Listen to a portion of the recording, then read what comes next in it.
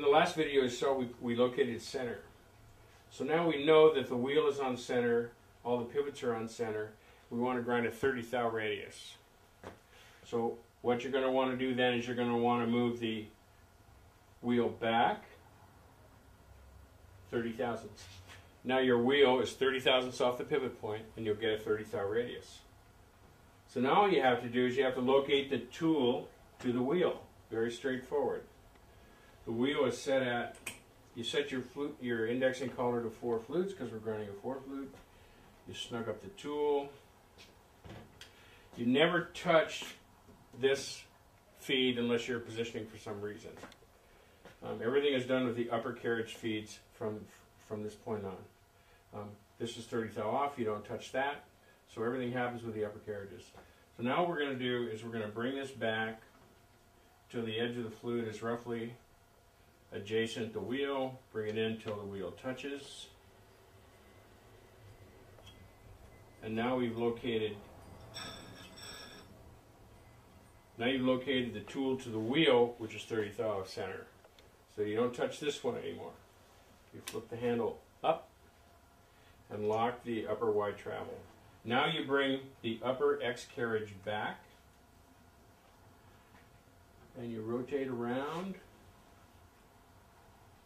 And because you were 30 thou off that way, you're now 30 thou off this way. So when you look at the tool to the wheel, the edge of the tool should be 30 thousandths off the edge of the wheel.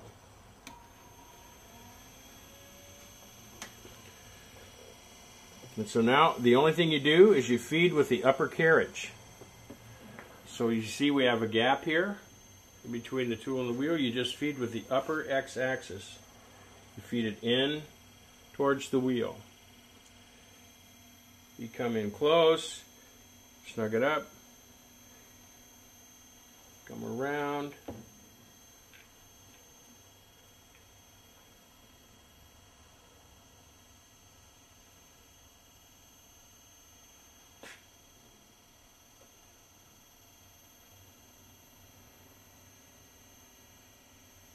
Feed it in a little more. Remember, 30 thou is not much for radius, so.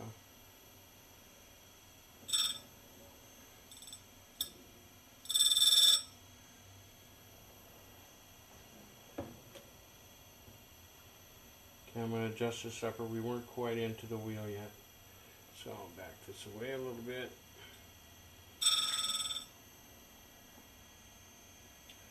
Okay, we'll feed it in a little more.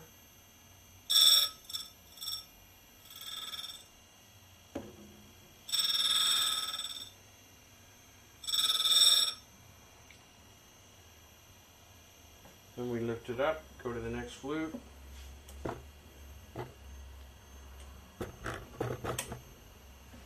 Set it down. Get that corner. Lift it up.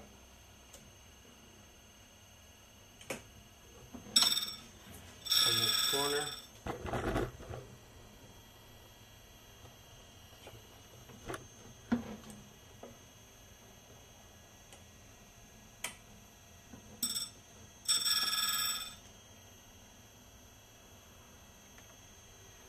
Okay, and we're going to go around one more time.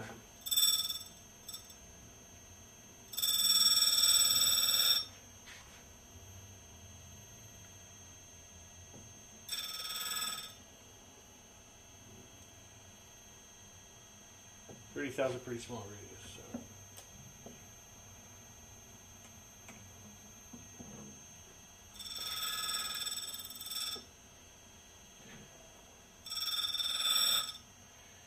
You don't have to go all the way around, you just go around till you blend with the grind that's on the bottom of the tool.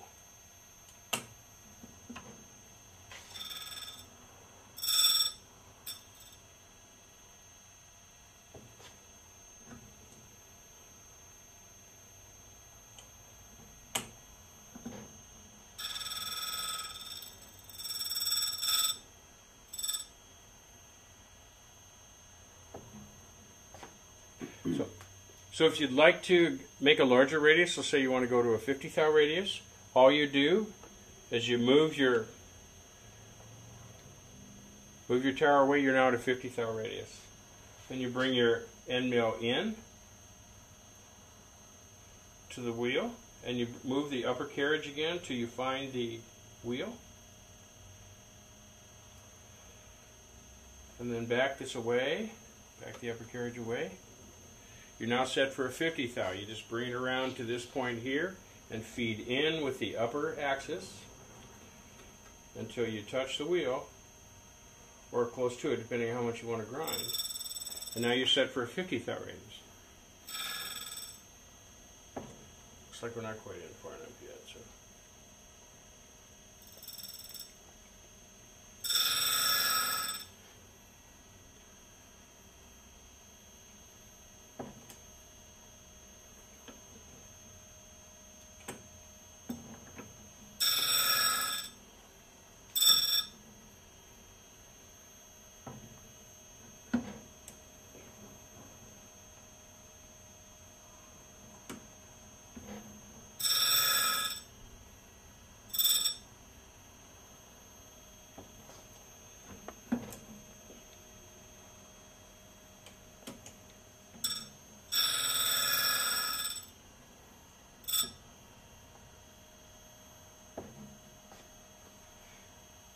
We're not quite in far enough yet. So we're going to adjust the upper carriage. And go around again.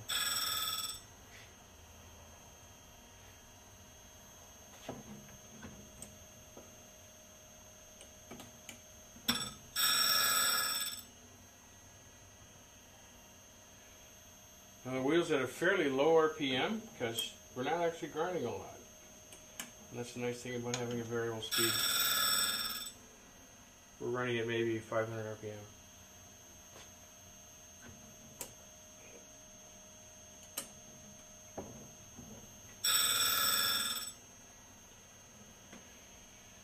Now, when you're grinding a radius like this, you'll want to measure the radius.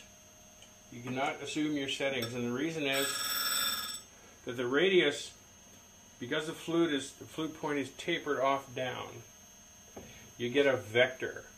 So where you touch is actually the radius, but by the time you get down to the tip of the tool, quite often it's a little smaller. So if you're trying for a 1/16 radius, set your 1/16, check it. If it needs to be a little bigger, just readjust. Just like you would if you're machining any other part.